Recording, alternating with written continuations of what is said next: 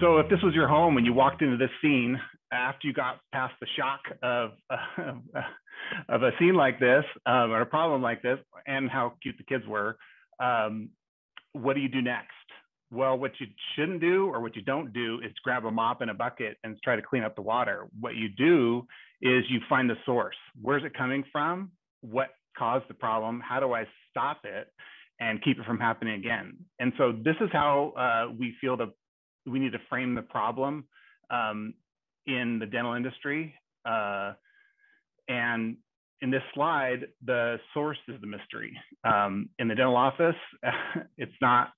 It's us. I like the AGP term that we were introduced to today. I think it's half a joke, but might become real. And because we're the source, the humans.